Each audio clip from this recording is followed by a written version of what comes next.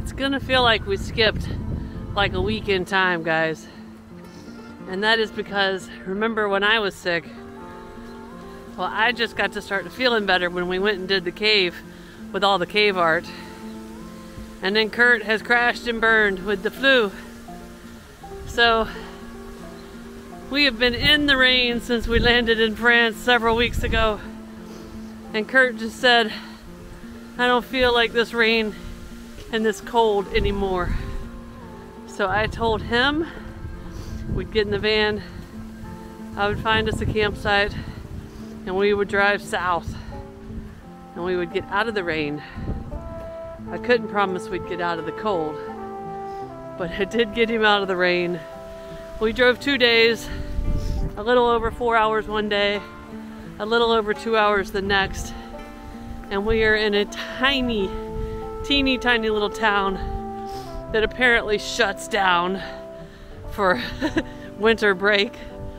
But we are about a mile north of the Mediterranean Sea in the south of France, at a campsite where we can settle in.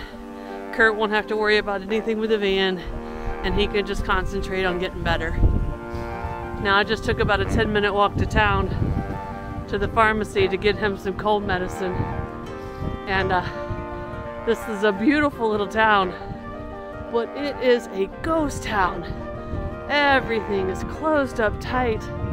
And when I asked the lady at the pharmacy if there was a bakery or a restaurant or a coffee shop or anything open, she kind of laughed at me. And she said maybe in the morning. So I'm headed back to the van. At least the pharmacy was open. And look up, guys. Nothing but blue skies all around. So I fulfilled my promise to Curt to get him to some sunshine where he could focus on getting better. That's where we're at. But I will tell you that once he gets better, which if he follows my path, that'll be 2 or 3 days. But once he gets better, we're only about 15 minutes from our next planned destination, where even though everyone said we wouldn't be able to do it here in Europe, we have found some birds.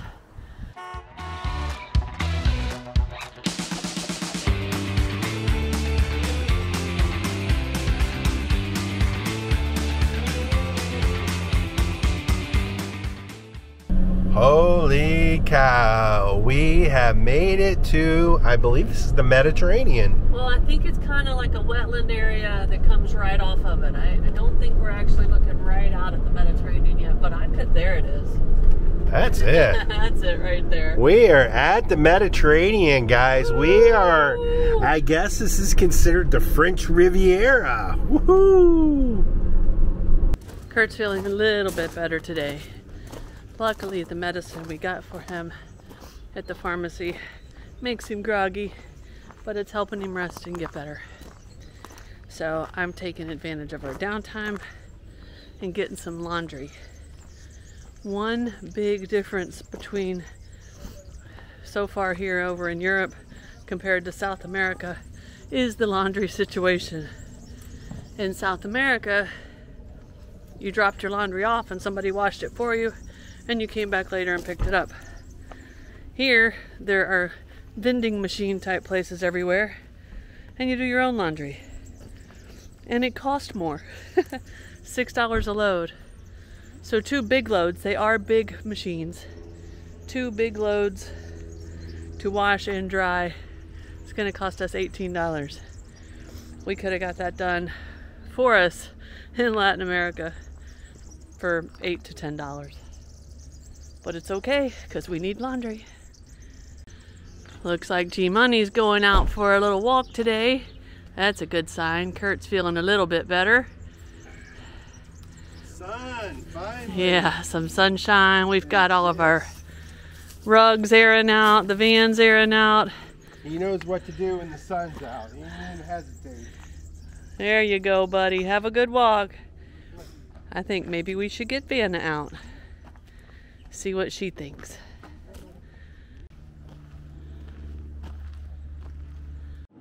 Good morning. Good news to report, he may not be 100%, but he is feeling much better after a couple of days rest there at that campground. It was the perfect spot to just shut everything down and let him rest.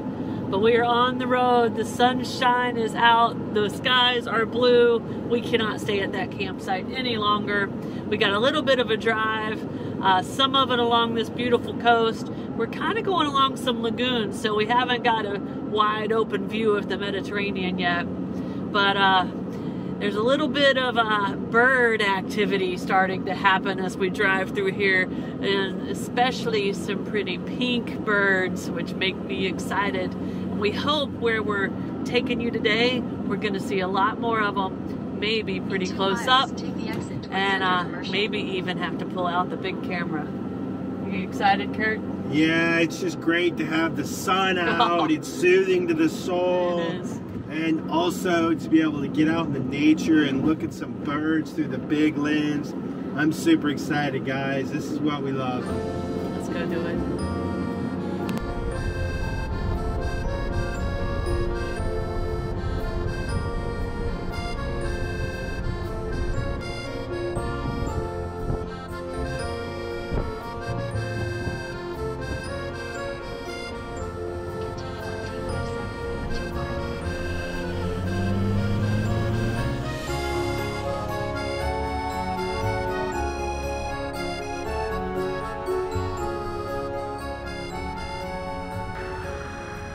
Alright, after driving through the pretty marshes, through a couple of towns and cities, passing a few of the white horses, which I need to learn more about to tell you about them. This area seems to be famous for the white horses and the black cows that have horns. We'll get the scoop. But we've got our parking spot here at this little spot within this nature reserve. Kurt's got the big camera. We're headed in. So this is a super hot spot for bird watching here in France. Unfortunately, it's a super hot spot during migratory times, with most of these birds coming back and forth and stopping off here to rest as they make their journey down to Africa. Now, we are not here during migratory times, but we will see the pretty pink flamingo, and any other birds we see will just be a bonus. So let's go bird watching, guys.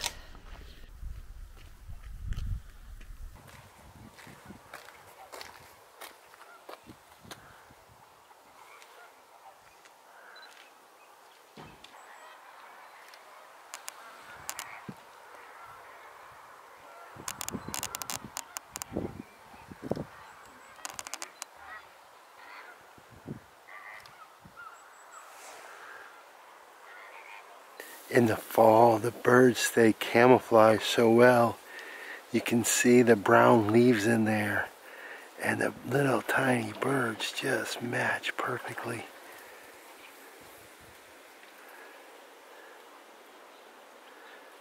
But their little movement gives them away. And this one's doing a little preening and enjoying some of the rare winter sun. I'm back in my happy place. So we would call this a white stork, and on a lot of the rooftops in some of the medieval villages they have, or like on some of the big towers, they have nests, and I believe they're for the storks. And we've seen storks in window fronts and shops, and I've kind of been curious about what kind of storks they are. And we've heard that they're not here now because they've kind of migrated. But based on the signage here, it looks like at least these white storks are here in South France during the winter. But they're gorgeous birds. They're kind of tall storks with big long orange legs. They have a little black underwing to them and a bright orange beak, and they're bright white. And today is a cool and windy day, and you can just see as their feathers kind of dry out, they almost puff them out, and you can just see them in the wind. They're absolutely gorgeous. Now alongside of them are some white ones, and they are smaller. So I'm not sure if the bigger ones with the black wings are the male and the white ones are females, or if the white ones are a completely different kind of bird. So we've got to do a little research and figure it out. But what a stunning place. What a nice bird reserve this is that we've discovered down here in the south of France. Everyone told us we would not find birds in Europe. Well, here you go, guys. Not only birds, but flamingos. Now, if you see this map here, you see that flamingos are found throughout the world in different places, and they're usually different kinds of flamingos. We were fortunate enough to see the Andean flamingo, the Chilean flamingo, the flamingos in Mexico. When I was young, I've seen the flamingos in the Bahamas. There's even some in South Florida. I would have never guessed you would have found flamingos in France. But here they are. Now this place is full of all kinds of birds. Cranes, egrets, ducks, coots, little tiny brown birds. But the star, storks. Yeah, storks. But the star of the show at this place is for sure the pretty pink flamingo. What a great place we discovered down here.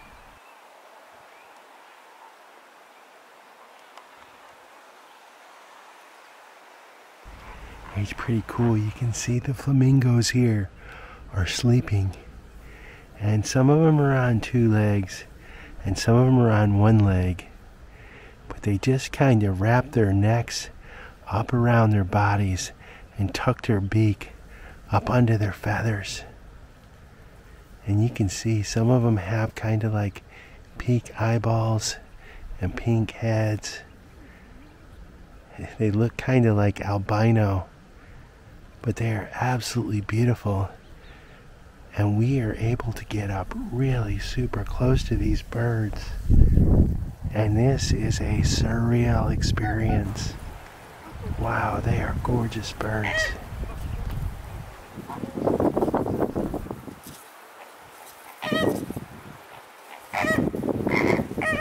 And if you can walk through here, you see this is a marshy area with this big wispy sort of grass. And these grasses give you plenty areas to kind of take cover from the birds, and also for the birds to hide from us. But it gives you all sorts of little places to peek out in the marsh flats and get different angles at the birds, get different angles at the sun, catching all their different colors and getting them different types of feeding activities and sleeping activities. So by spending a little bit of time here, we're really getting to see the birds and what they do and how they behave, and that's pretty amazing. I've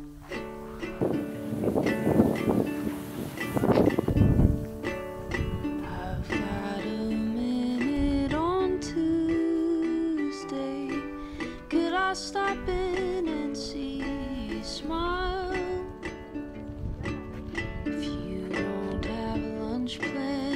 Stay there, Curt. You see him? I could stop by for a bite in a while. Here come more.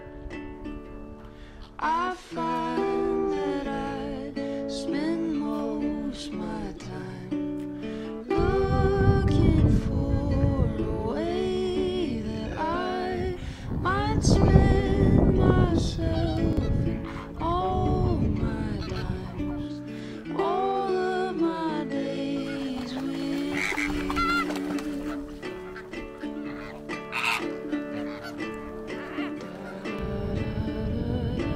Yeah.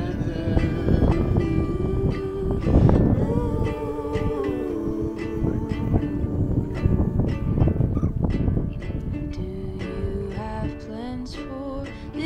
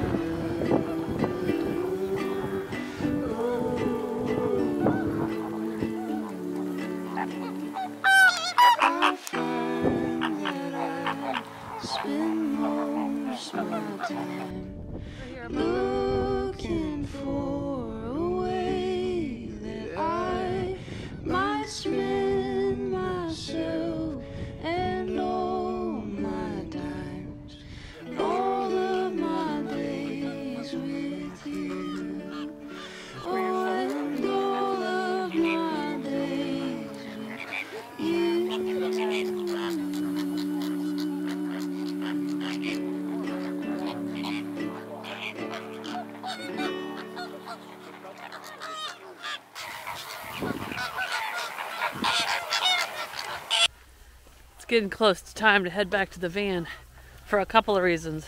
One, it's gonna get dark. And two, the temperature's dropping as the sun starts to go away.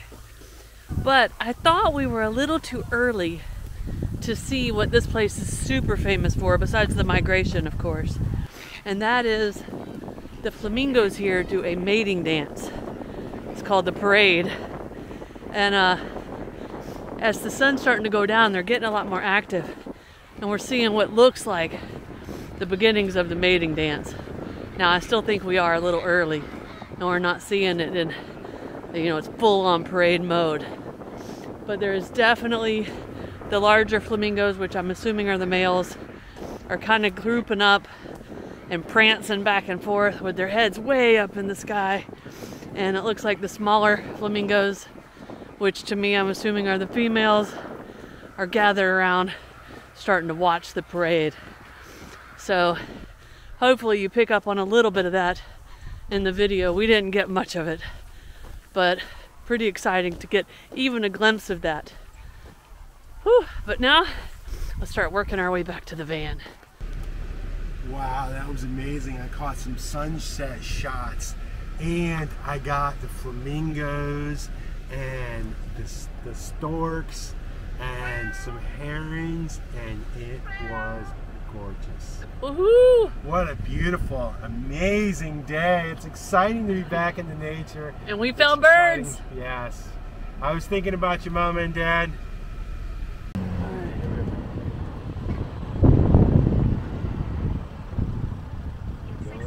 He's gone. I don't see him. You can go forward slow. All right, we were driving down the road and Curt spotted a beaver. By the time we got backed up, it looks like we've missed him. And now we know we got to keep our eyes open for beavers. One thing we've learned about G-Money is he's definitely a tropical kitty. The cold weather is definitely not his thing. And the sun's come out and it's warmed up a little bit and he's found his element. But this right here is where we stayed last night, and there's a lot of campsites. Of course, we left there late after we had just a magical experience with the flamingos. They're so majestic and it was just so incredible. And I think Snow told you, we've had multiple encounters with flamingos throughout the Americas, and each one of them has been special, but we have never had such an intimate experience where we were able to get up close to them and see so many of their different behaviors. And so it was just absolutely incredible.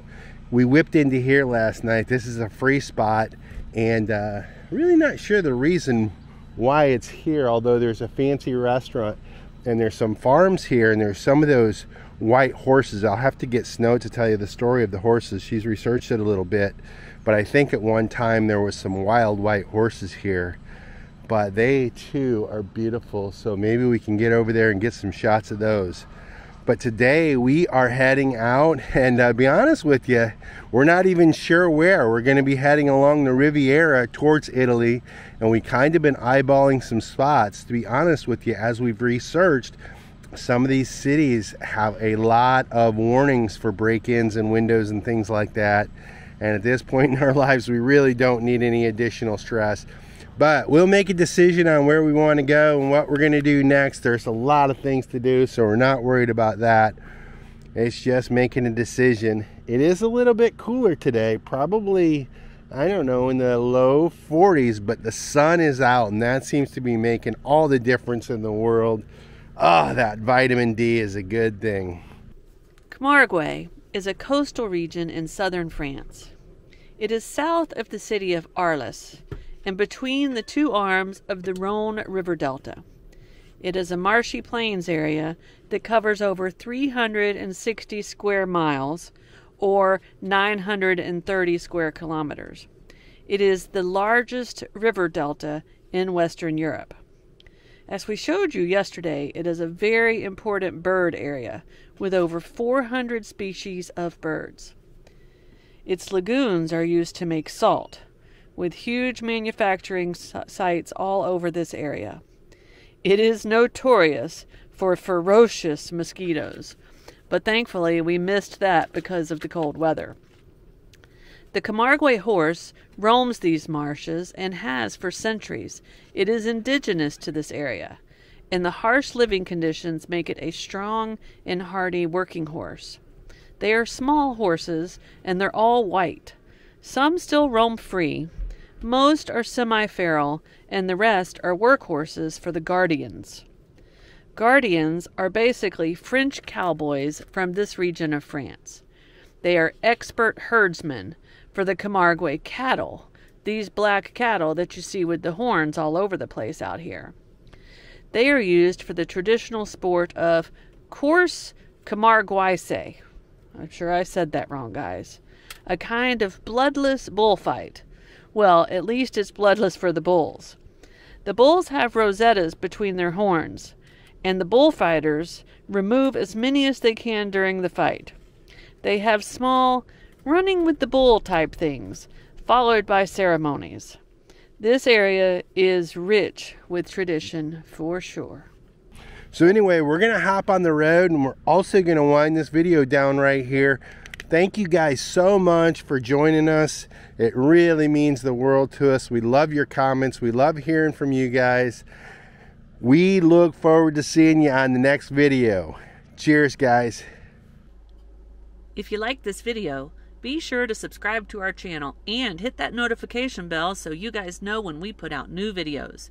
And don't forget, you can always follow us over on Instagram to see what's going on in between videos.